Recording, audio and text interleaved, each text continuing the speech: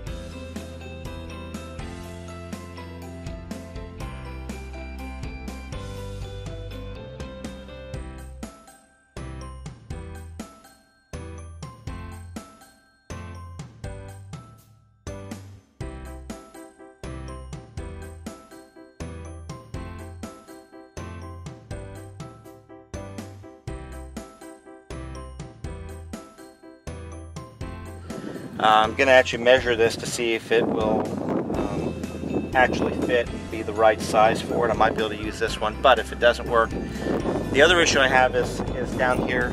I have on the rack and pinion, there's rubber boots that are right at the end of the rack and pinion that go over the tie rod that actually steers the car left and right, in and out.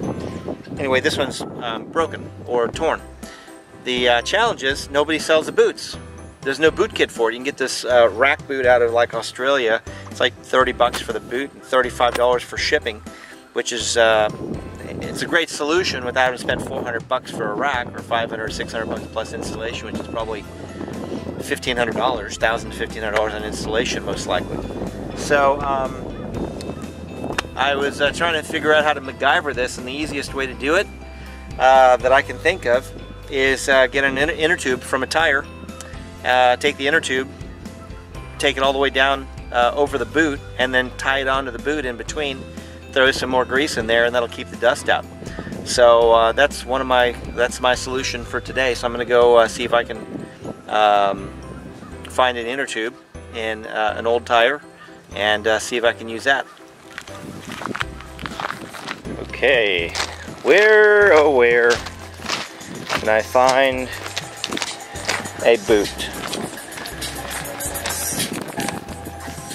Where did I have a boot?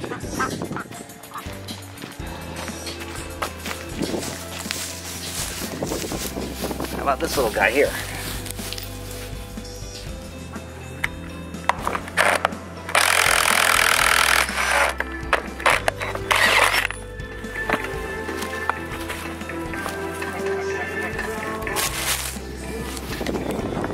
Okay, so I just got to take this off and grab the inner tube out of there, and I should be able to make a boot repair kit out of it.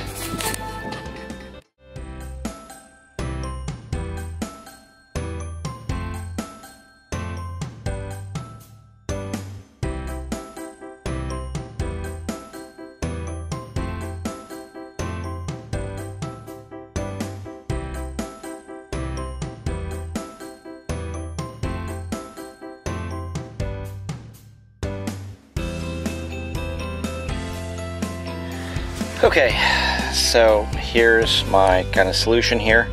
I'm going to take it, slide it over this shaft, Go ahead and get it over this on both sides, and then zip tie it to one of these ribs on either side of it. So hopefully that should cause no dust from getting into this joint anymore. So let's see how that works.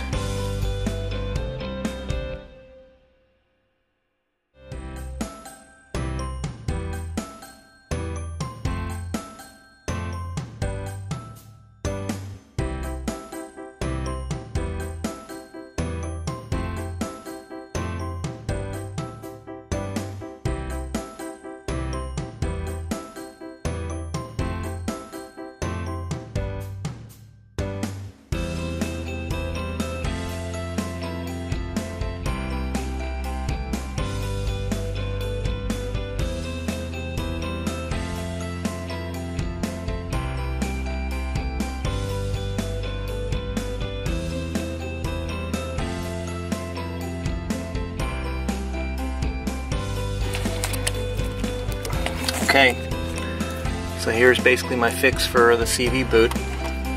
This is the other end of it right here, and I'm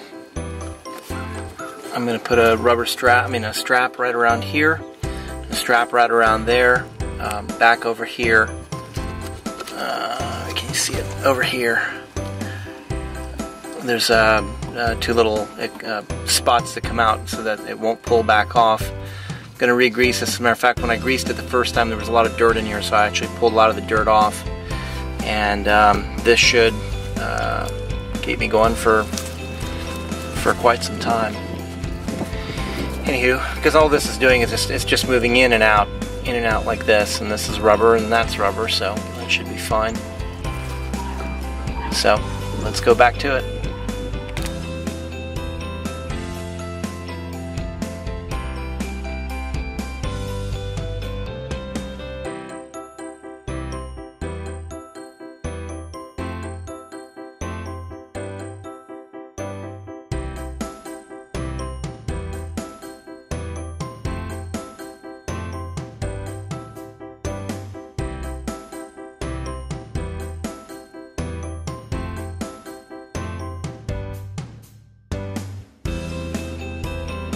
Okay, here's the CV boot fix using a inner tube of a tire. I have it. I've got the inner piece tied right there, right there. One band going right here.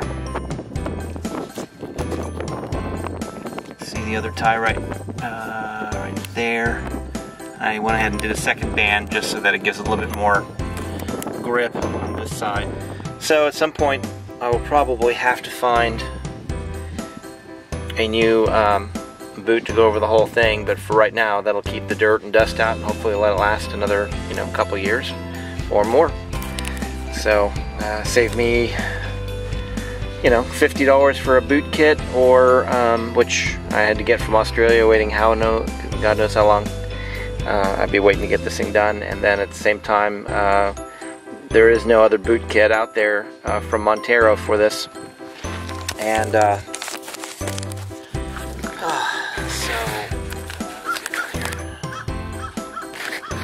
so anyway, just got that put on. Took about an hour to figure out where I was going to get it from, and then put it on and get it going. Hint: grease it at the very end, not before you put it on. I had to take all the grease off and take all the dirt off because it got dirty as I was taking the other boot off, and so do that in the other order, and that should work okay. And outside of that, we're good to go for a while. Bye. Here's a little section of the boot that was tearing in a couple of different places, so I said, what the heck, right there. And I said, let's just go ahead and just remove this whole section and extend it over. And so anyway, I'm done with that.